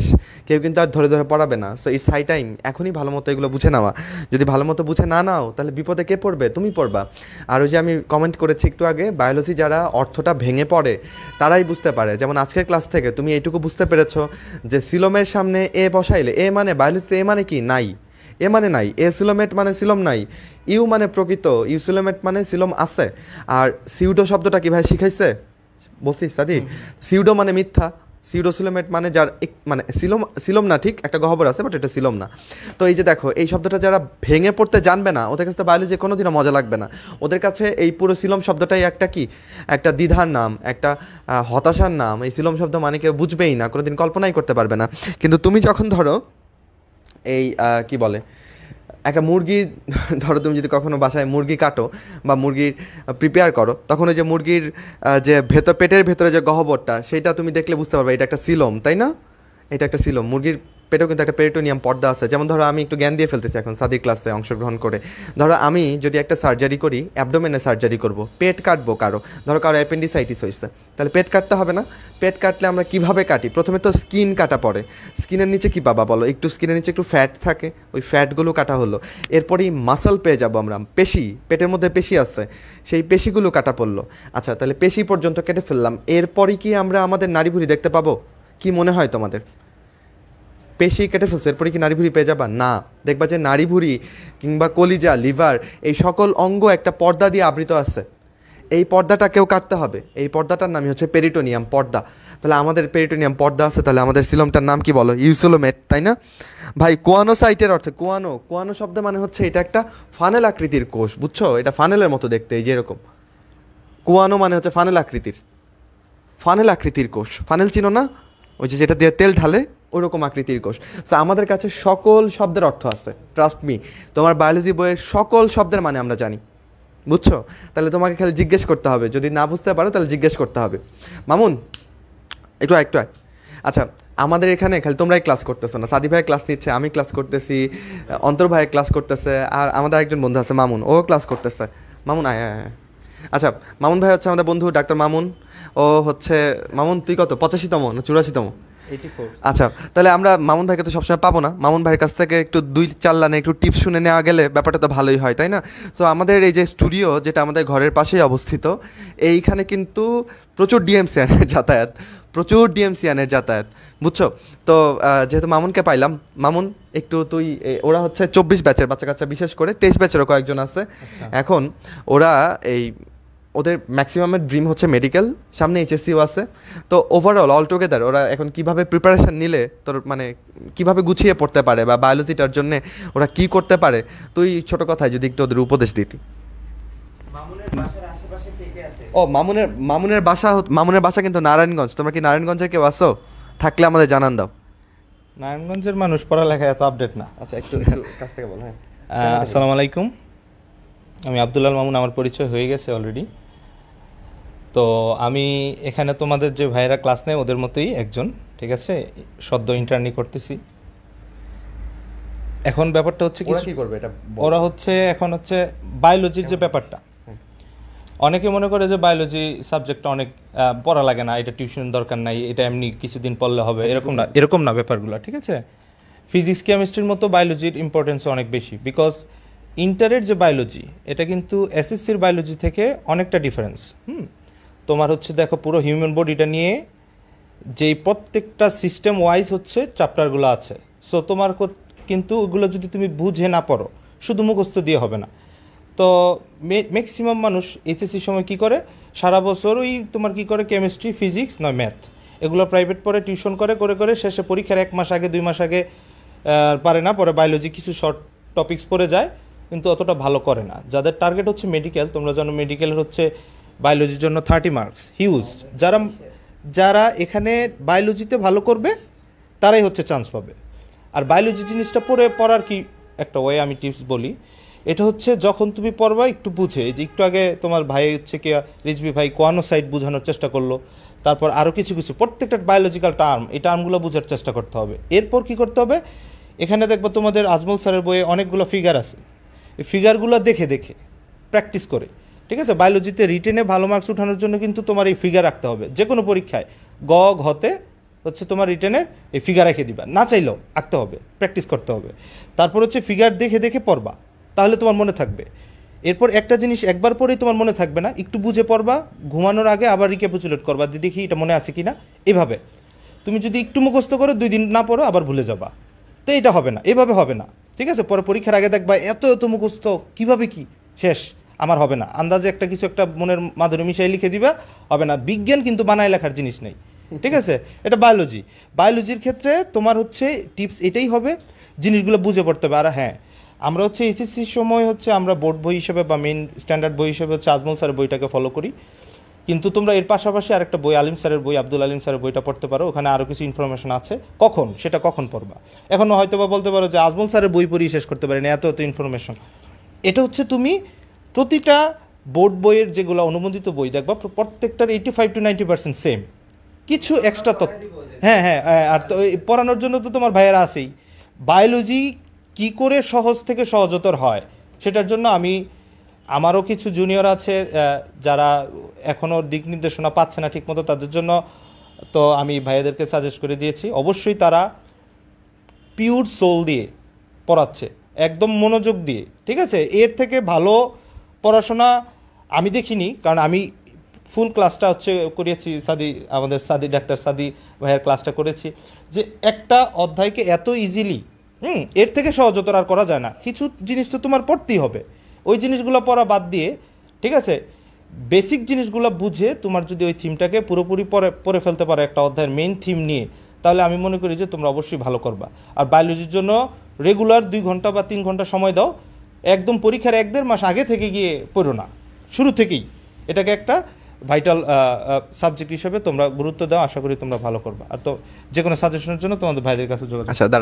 আচ্ছা মামুন ভাইয়ের কথার সাথে কি আমাদের কথাগুলো মানে তোমরা যদি 22 ব্যাচের যে আমরা এইচএসসি গাইডলাইনগুলো নিয়েছি ওইগুলো যদি ফলো করো, ভাইয়ের কথার সাথে সব কিছু মিলে যাচ্ছে না?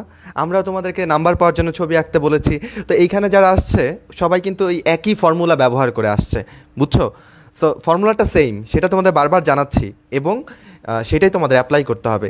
আর মামুন ভাই বললো যে একটা বই পড়লে হয় না, আরও অন্যান্য বই পড়তে হয়। আমরা কিন্তু অনেক আগেই তোমাদের বলে দিচ্ছি যে তোমরা এই বইটা ভালো মতো পড়বা, পাশাপাশি আলিম স্যারের বইয়ের যেসব তথ্য তোমার জানা দরকার আমরা ক্লাসে এক্সট্রা করে সেগুলো বলে দিব, তাহলে তো তোমার ওই বই পড়া হয়ে যাচ্ছে, কাভার হয়ে যাচ্ছে। দায়িত্বটা আমাদের কাঁধে নিছি আমরা, এখন বাকিটা মানে কি বলে তোমাদের ব্যাপার। আরেকটা ইম্পর্টেন্ট জিনিস আমি আবার তোমাদের মনে করাইতে চাই, ভাই কিন্তু ইম্পর্টেন্ট একটা কথা বলছে যে কয়েকদিন পড়লা তারপর আবার পড়লা না, ভুংচুং মারলা, তারপর কিন্তু ভুলে যাবা। দেখো একটা সাইকেল তুমি যে চালাইতে পারো, দেখি কে সাইকেল চালাইতে পারে একটু আমাদের কমেন্টে জানাও যে ভাই আমি সাইকেল চালাইতে পারি। সাইকেল তো আমি ঢাকায় অনেকদিন সাইকেল চালাইছি, বুঝছো? ইভেন আমি ঢাকা থেকে সাইকেল চালাই ময়মনসিংহ পর্যন্ত গেছি, একটা শেয়ার করলাম একটা লাইফ ইভেন্ট তোমাদের সাথে। এনিওয়ে, সাইকেল যদি তুমি চালাও তাহলে দেখবা যে সাইকেলে একবার যদি ব্রেক ধরে ফেলো তখন আবার স্টার্ট করা অনেক কষ্ট, কিন্তু তুমি যদি মোটামুটি চলতে থাকো, মাঝে মধ্যে 1-2টা প্যাডেল মারতে থাকো, সাইকেল দেখবা চলতেছে, সাইকেল আর থামতেছে না। পড়াশোনাটাই সাইকেলের মতো, ভুলে যাওয়ার আগে একবার রিভাইজ মারতে হবে, একবার ভুলে গেলে আবার নতুন করে পড়তে হবে, বুঝছো ব্যাপারটা? তাহলে জানো আমরা নিয়মিত বিরতিতে রিভাইজ দিতে পারি। মামুন তোকে আটকে রাখবো না, মামুনের অনেক কাজ আছে, বাট ওকে জোর করে ধরে তোমাদের সামনে দাঁড় করালাম। এখন সাদি ভাই নিঃস্ব হয়ে একা দাঁড়ায় আছে, ও ভাবতেছে কখন যাবে এই ওটা কখন যাবে, আরো কিছু কোনো কথা বলবো। আচ্ছা এনিওয়ে, আচ্ছা সাদি ভাই জিরাচ্ছে। মামুনের কাছে শেষ প্রশ্ন, মামুন ওদেরকে নিয়ে আমরা যে এত আর্লি প্রোগ্রাম, ওরা অনেকে বইও কিনে নেয় কারণ সবে এইচএসসি শেষ করছে, বাট আমরা চাচ্ছি যে কিছু পিওর মানে মেডিকেল প্রত্যাশী লোকজনকে নিয়ে আমরা যাত্রা শুরু করতে পারি এবং ওদেরকে নিয়ে যেন আমরা একদম ঠিকঠাক গন্তব্যে পৌঁছাইতে পারি। এই চিন্তাভাবনা থেকেই কিন্তু আমরা একদম 24 থেকে শুরু করছি, আর 23 ব্যাচ তো আছেই আমাদের সাথে, আর 22 ব্যাচ তো আমাদের মানে টার্গেট ডিএমসি কি বলে এটাকে, দুরন্ত ডিএমসিয়ান কোর্সেই জয়েন্ট আছে। তো 22 ব্যাচকে নিয়ে চিন্তা করতেছি না, 23-24কে নিয়ে আপাতত আমাদের চিন্তা। তোর কি মনে হয় আমাদের যে road two DMC teacher panel, আমি আছি, সাদিয়া আছে, মাইনুল আছে, অন্তর আছে এবং আমরা মানে তোর কি মনে হয় বাচ্চারা আসলে কতখানি উপকৃত এখান থেকে হতে পারে, বা এই যে ওরা কোর্সটা পাচ্ছে যেটা নাম হচ্ছে ওয়ান স্টপ বায়োলজি, পুরো বায়োলজিটা পড়ানো হবে 1 বছরে, আমাদের টার্গেট এটাই। বাট এইচএসসি নেক্সট বছর যে 23-এর এইচএসসি, ওইটার আগেও আমাদের মানে ম্যাক্সিমাম পার্ট কোর্সের ম্যাক্সিমাম পার্ট শেষ করে ফেলার ইচ্ছা আর কি। তো ওদেরকে যদি 1 বছরেই আমরা বায়োলজি 2টাতে প্রো বানাই দিতে পারি তাহলে ওদের জন্য ব্যাপারটা কেমন হবে। আর টিচার প্যানেলের উপর তোর কতখানি ভরসা, তুই যদি স্টুডেন্ট হইতি তাহলে তোর কেমন লাগতো, বা তুই কি এনরোল করতি কিনা কোর্সটা? খুব সুন্দর একটি প্রশ্ন। এখন একটা জিনিস দেখো, তোমাদেরকে কারা জ্ঞান দিচ্ছে, কারা পড়াচ্ছে, কারা শ্রম দিচ্ছে, কারা তোমাদের উপর শ্রম দিচ্ছে? দেশ সেরা মেধাবী নাম্বার 1 শেখ সাদি মোহাম্মদ 15th, মাইনুল ভাইয়া তোমাদের আছে 10th, ওখানে আছে অন্তর সাহা, যে মেডিকেল বুয়েট ঢাকা ইউনিভার্সিটি, এমন কোনো জায়গা নাই তার টপ। রাজশাহী বোর্ডে ফার্স্ট, ঠিক আছে, পিছনে আরেক ভাইয়া আছে। মানে এখানে দেশ সেরা মেধাবীরা যদি তোমাদের বেস্টটা না দিতে পারে তাহলে তোমরা আর কোথাও পাবা না। এটা হচ্ছে আমার নাম্বার 1 কথা। তোমরা যদি বায়োলজির সর্বোচ্চ আউটপুট পেতে চাও সেক্ষেত্রে রোড টু ডিএমসি আমি নিঃসন্দেহে এটা সাজেস্ট করতে পারি আমার পক্ষ থেকে, ইভেন সবার পক্ষ থেকে, ঠিক আছে। কারণ ওদের যে ডেডিকেশন, এই ডেডিকেশন অবশ্যই যদি তারা এটা কন্টিনিউ করে, অবশ্যই করবে আমার বিশ্বাস, তোমরা অবশ্যই এর থেকে উপকৃত হবা। বায়োলজি নিয়ে তোমাদের কোনো টেনশন করতে হবে না। আমি আগেই বলেছি মেডিকেলে 30 মার্কস, হিউজ মার্কস। যারা চান্স পায় না, মেডিকেল ভর্তি পরীক্ষায় যারা ভালো করে না, তাদের মেইন কারণই হচ্ছে হয় বায়োলজিতে খারাপ করে, বিকজ বায়োলজি 30 মার্কস আগায় রাখলে ফিজিক্স, কেমিস্ট্রি এবং সাধারণ জ্ঞান জিকে মিলিয়ে মার্কসটা উঠে যায়, এর 70 আপ হয়ে যায়। বাট বায়োলজি ভালো করতে হবে, অ্যাটলিস্ট 30 থেকে তোমাকে 27-8 পেতে হবে। তো সেটা পেতে হলে পুরো 100% বইটা পড়া থাকতে হবে। আবার একটা রাইটের বই পড়া না, রিজভি ভাই বললো যে এই আজমল স্যার যখন তুমি 100% পড়বা, তখন আলিম স্যারের বই যখন খুলবা দেখবা যে 85% তোমার মিলে যায়, বাকি 50% তোমার ভাইয়েরা আছে, ওরা সাজেস্ট করে দিবে, দাগাই দিবে, ওই ইম্পর্টেন্ট তথ্যগুলো তোমাদের সামনে প্রেজেন্ট করবে। সো এটা তোমাদের জন্য অনেক ইজি হয়ে যাবে। আমি মনে করি এটা খুবই সুবর্ণ সুযোগ। তোমরা নিজেরা যারা জয়েন আসো অবশ্যই তোমাদের জন্য শুভকামনা, এবং তোমরা তোমাদের আশেপাশের যত ফ্রেন্ড আছে তোমাদের সবাইকে এটা গণহারে শেয়ার দিয়ে দাও। আমি মনে করি 2 বছর পরে তোমরা এটার ফলাফল অবশ্যই দেখবা। তখন এসে একদিন এই মঞ্চে আমাদের এইখানে দাঁড়িয়ে তোমরাও বলবা যে রোড টু ডিএমসি আসলেই বেস্ট ছিল। ঠিক আছে, সবাই ভালো থাকো, আমার জন্য দোয়া করো, ঠিক আছে, সবার জন্য দোয়া করো। আসসালামু আলাইকুম। মামুন, তোকে অনেক ধন্যবাদ। আর মামুনকে তোমরা যদি চাও নেক্সট কোনো ক্লাসে বা নেক্সট কোনো সেশনে, তাহলে আমরা ওকে ইনভাইট করে আবার জোর করে নিয়ে আসবো। সে তো আসতে চায় না, তাকে জোর করে আনতে হয়।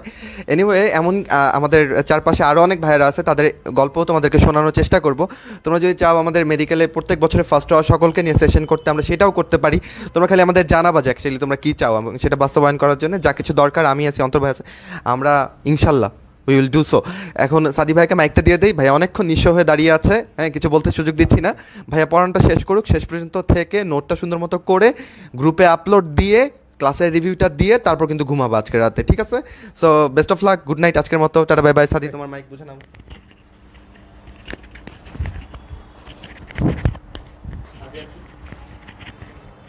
ধন্যবাদ শিক্ষার্থী বন্ধুরা, এতক্ষণ যাবৎ মামুন ভাই এবং রিজি ভাই অনেক জ্ঞানগর্ভ আলোচনা করলো, এবং আশা করি আমার এই বিরক্তিকর ক্লাসের পরে তোমাদের মাথাটা সুন্দরভাবে ক্লিয়ার করে দিচ্ছেন মামুন ভাই এবং রিজি ভাই।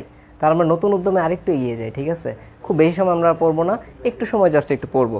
তাহলে তোমরা একটু কমেন্ট করে বলতে থাকো যে আজকে যে ক্লাসটি করতেছো সেই ক্লাসটা কি ভালো লাগতেছে, সবাইকে বুঝতে পারতেছো জিনিসগুলা, সহজ লাগতেছে কিনা সেই জিনিসটা একটু কমেন্ট করতে থাকো।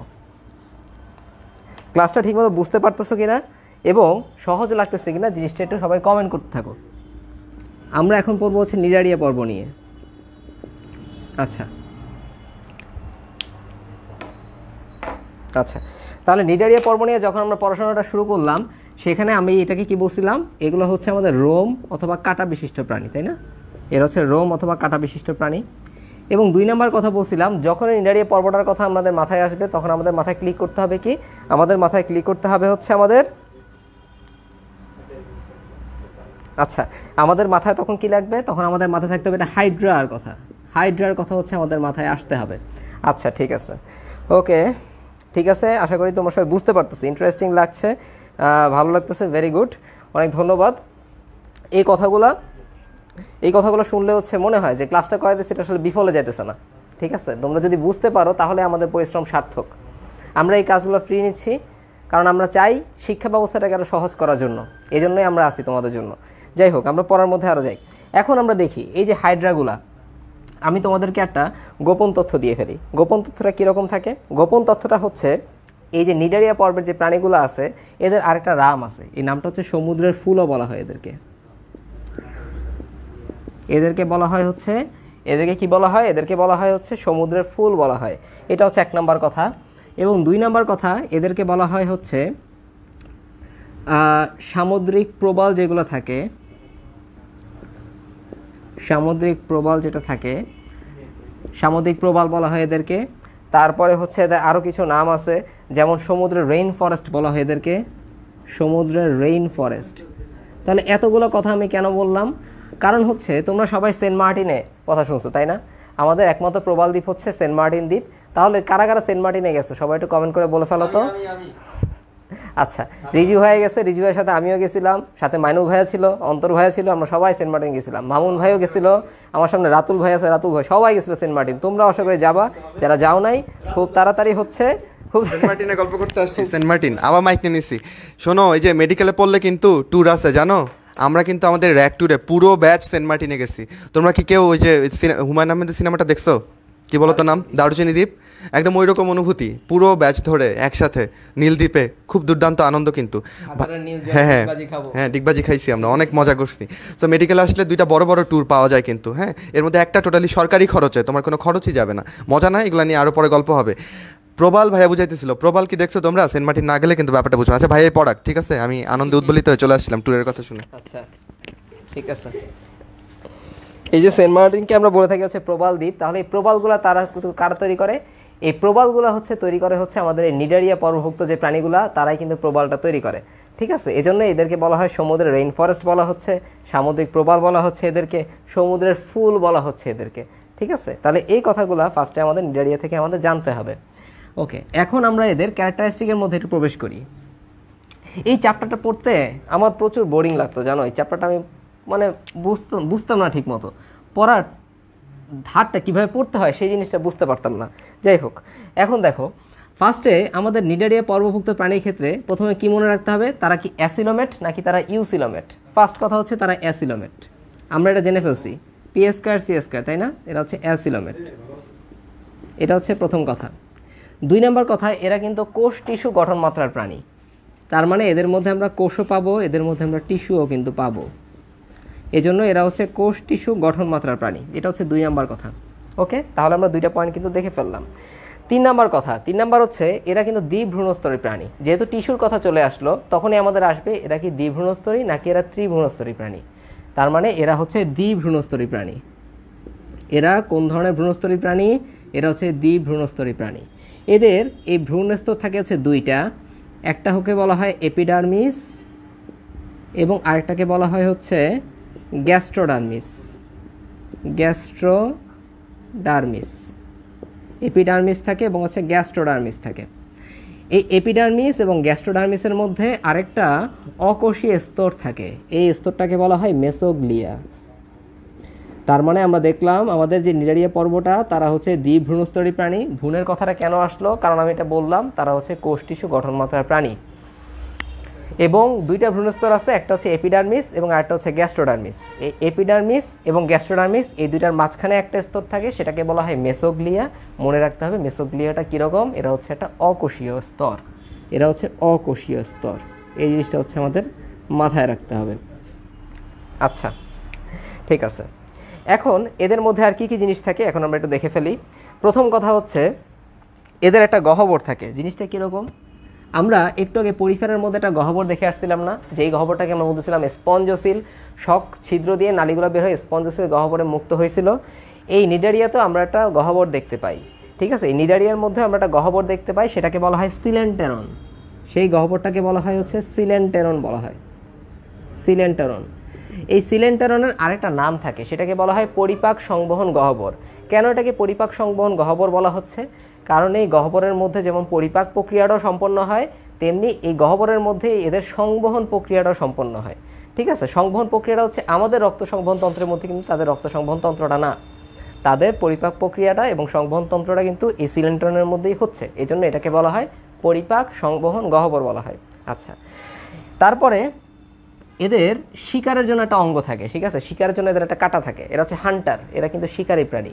এদের কাঁটাগুলোকে আমরা বলে থাকি হচ্ছে নিডোসাইট, এই কাঁটাগুলোকে আমরা বলে থাকি হচ্ছে নিডোসাইট বলে থাকি। এই নিডোসাইটগুলো কোথায় থাকে? এই নিডোসাইটগুলো হচ্ছে আলটিমেটলি হচ্ছে নেমাটোসিস্ট নামে একটা জিনিস থাকে, নেমাটোসিস্ট। নেমাটোসিস্ট হচ্ছে এরকম একটা গঠন, এই গঠনের সাথে নিডোসাইটগুলো হচ্ছে এরকম বের হয় চাবুকের মতো করে। যাই হোক, আচ্ছা, তাহলে নিডোসাইট এবং হচ্ছে নেমাটোসিস্ট। আচ্ছা, ঠিক আছে, তাহলে এই দুটো জিনিস হচ্ছে আমরা পড়ে ফেললাম, নেমাটোসিস্ট এবং হচ্ছে নিডোসাইট। এই নিডোসাইট কথাটা থেকেও কিন্তু আমাদের এই নিডারিয়া পর্বের নামকরণটা হয়েছে, এই জিনিসটা একটু আমরা ধরে রাখতে পারি। আচ্ছা, এখন আমরা এদের লার্ভা দশাটা একটু পড়ে ফেলি। এদের লার্ভা দশাকে মনে রাখবো হচ্ছে প্ল্যানুলা দিয়ে। এদের লার্ভাটা হচ্ছে কি? এদের লার্ভাটা হচ্ছে প্ল্যানুলা। তাহলে ভাইয়া কীভাবে মনে রাখবো? প্ল্যানুলা তো মনে রাখতে চায় না, কারণ কি? আচ্ছা, লার্ভা জিনিসটা কি? দেখো, লার্ভা জিনিসটা হচ্ছে একদম ছোট অবস্থা, প্রাণীটার একদম অপরিণত যে ছোট অবস্থাটা থাকে সেটাকে আমরা বলে থাকি হচ্ছে মূলত লার্ভা বলে থাকি। আচ্ছা, তাহলে আমাদের নিডারিয়ার যে লার্ভা দশাটা সেটা হচ্ছে আমাদের প্ল্যানুলা। এটা কীভাবে মনে রাখবো? বলছিলাম না যে নিডারিয়াটা হচ্ছে শিকারী প্রাণী, তারা প্ল্যান করে তারা শিকার করে। তারা কী করে? তারা প্ল্যান করে শিকার করতে যায়, এই জন্য এদের লার্ভা দশা হচ্ছে প্ল্যানুলা। শেষ। আচ্ছা, এবং আলটিমেটলি এই প্ল্যানুলা যেটা থাকবে সেটা অবশ্যই সচল হবে, সিলিয়াযুক্ত সচল হয়ে থাকে। কারণ কি? ওই যে বলছিলাম ছোটো বাচ্চা কাচ্চা খালি দৌড়াদৌড়ি করে, তারা কিন্তু একটা জায়গায় ঠিকমতো বসে থাকতে পারে না, বারবার কি করে? বারবার হচ্ছে আমাদের দৌড়াদৌড়ি করতে থাকে। ঠিক আছে, এখন আরেকটা ইম্পর্টেন্ট জিনিস হচ্ছে আমরা বাদ দিয়ে যাচ্ছি, কিন্তু আমরা তো বাদ দিব না, আমরা সব কিছু সুন্দর মতো শেষ করব। এই নিডারিয়া পর্বের মধ্যে আমরা বহুরূপিতা দেখতে পাই। বহুরূপিতা জিনিসটা কীরকম? বহুরূপিতা মানে হচ্ছে একই প্রাণীর দুই রকম অবস্থা, তারা এই দুইভাবে থাকতে পারে। একই প্রাণীর দুই রকম অবস্থা যেটা, সেটাই হচ্ছে এদের বহিরূপতা, বহুরূপিতা। তাহলে এদের বহুরূপতা দেখা যায় হচ্ছে আমাদের নিডারিয়ার মধ্যে, একটা হচ্ছে আমাদের পলিপ এবং আরেকটা হচ্ছে মেডুসা। ঠিক আছে, তো মনে থাকবে এদের বহুরূপী দশা হচ্ছে দুইটা, একটা হচ্ছে পলিপ এবং আরেকটা হচ্ছে মেডুসা। মেডুলা লিখে ফেলছি, সরি, এটা হচ্ছে মেডুসা। এই মেডুসাটা মনে রাখবো, মেডুসাটা হচ্ছে সচল, মেডুসাটা হচ্ছে মূলত সচল। যারা পার্সি জ্যাকসন সিনেমাটা দেখছো, সেটার মধ্যে মেডুসা নামে একটা গডেস ছিল না, গ্রিক গডেস? কারা কারা পার্সি জ্যাকসন সিনেমাটা দেখছো একটু কমেন্ট করে বলে ফেলবা, তাদের একটু রিয়ালাইজ করতে সুবিধা হবে। মেডুসা জিনিসটা কী জানো? এই ধরনের মাথা থেকে প্রচুর সাপ বেরোইছে, সাপের মতো মাথা বেরোইছে। এই গ্রিক গডেসটার নাম হচ্ছে মেডুসা। এই মেডুসাটা কি? তাহলে মেডুসাটা হচ্ছে মূলত সচল। আর পলিপ যারা, পলিপ হচ্ছে আমাদের নিশ্চল। ওকে, এই দুইটা কথা একটু আমাদের মাথায় রাখতে হবে। এবং আমরা দেখেই ফেললাম এদের যে লার্ভা দশাটা ছিল সেটা হচ্ছে প্ল্যানুলা, এই জিনিসগুলো হচ্ছে আমরা দেখে ফেললাম। ওকে, এই হচ্ছে মোটামুটি আমাদের নিডারিয়া পর্বের সব বৈশিষ্ট্যগুলো আমরা পড়ে ফেললাম। এখন এখান থেকে আমাদের কি কি এক্সাম্পল মাথায় রাখতে হবে? এক্সাম্পলের কথা তো আমরা ফার্স্টে একটা এক্সাম্পলের কথা বলে ফেলছি। এক্সাম্পলটা ছিল হচ্ছে হাইড্রা। হাইড্রা সাইন্টিফিক নিয়ে, হাইড্রা নিয়ে অনেক বড় একটা টপিক আছে তোমাদের। সাইন্টিফিক হচ্ছে হাইড্রা ভালগারিস, এটা একটা এক্সাম্পল মনে রাখতে পারো তোমরা, হাইড্রা ভালগারিস। এটা হচ্ছে নাম্বার 1 এক্সাম্পল, তোমরা মাথায় রাখবা। এবং আমি বলবো কয়েকটা মানে ছোট ছোট করে বাংলা নাম মনে রাখবা জাস্ট। এখানে সাইন্টিফিক নেম আর বেশি মনে রাখার দরকার নাই, জাস্ট কিছু বাংলা নাম মনে রাখবা। যেমন সাগর কুসুম, সমুদ্র ফুল বলছিলাম না, এগুলোকে আমরা বলবো হচ্ছে সাগর কুসুম, সাগরের কুসুম, সাগর কুসুম, তাই না? তারপর নীল বোতাম, এই সুন্দর সুন্দর নামগুলো যেগুলো ফুলের মতো সুন্দর নাম, তাই না? আচ্ছা, দুনিয়াতে সবচেয়ে সহজ জিনিস কোনটা জানো? দুনিয়াতে সবচেয়ে সহজ জিনিস হচ্ছে হাসি। ঠিক আছে, তাই সবগুলো টপিক যেন তোমাদের কাছে হাসির মতো সহজ হয়। হাসবা, খেলবা, ভালো মতো পড়তে থাকবা। আমি আজকে এই ক্লাসটা আর বেশি কন্টিনিউ করতে যাচ্ছি না, কারণ আমি জানি 1 ঘন্টার বেশি কারোর মনোনিবেশ থাকে না। ঠিক আছে, এই জন্য আমাদের যত ভার্সিটি বলো, মেডিকেল বলো, অথবা তোমাদের ক্লাস বলো, কখনো 1 ঘন্টার বেশি কোথাও কোনো ক্লাস হয় না। যাই হোক, আজকে যা পড়ালাম সব কিছু ঠিকমতো সবাই বুঝতে পারছো কিনা সেটা বলবা, এবং অবশ্যই সবাই নোট করবা। যারা এখনও নোট করো নাই, পরবর্তী আবার ক্লাসটা দেখে নোট করে ফেলবা, এবং অবশ্যই আমাদের গ্রুপে নোট এবং রিভিউ হচ্ছে জমা দিয়ে দেবা। যদি আমি ভাইয়া খারাপ ক্লাস নিই সেই কথাটা যেরকম বলবা, তুমি যদি ভালো ক্লাস নিই সেই কথাটাও বলবা। তোমাদের বন্ধুবান্ধবদের সাথে শেয়ার করে ফেলো, মেনশন করে ফেলো। এবং তোমরা তো জানো যে তোমাদেরকে নিয়ে আমরা একটা বড় একটা অ্যাক্টিভিটিস করতেছি, সোশ্যাল অ্যাক্টিভিটিস, সেটা হচ্ছে ডোনেশন প্রোগ্রাম। তোমরা যতগুলো শেয়ার করবে, প্রত্যেকটা শেয়ারে 5 টাকা করে আমরা কি করতেছি, আমরা হচ্ছে ডোনেট করতেছি। তাই মহৎ কাজটাতে হচ্ছে আমরা তোমাদের সাথে পেয়ে আমরা খুবই আনন্দিত, এবং একটা বিরাট পরিমাণে ডোনেশন কিন্তু আমরা ইতিমধ্যে পেয়ে গেছি, যেগুলো আমরা আস্তে আস্তে সবার মধ্যে হচ্ছে ছড়িয়ে দিচ্ছি। যাই হোক, আমরা সৎ নিয়ত নিয়ে, ভালোভাবে পড়ার নিয়ত নিয়ে আজকে ক্লাসটা এখানেই শেষ করছি। ততক্ষণ সবাই পর্যন্ত ভালো থাকো, সুস্থ থাকো। আগামীতে আরও নতুন কোনো একটা লাইভ ক্লাসে তোমাদের সাথে দেখা হবে। ধন্যবাদ সবাইকে। আল্লাহ হাফেজ।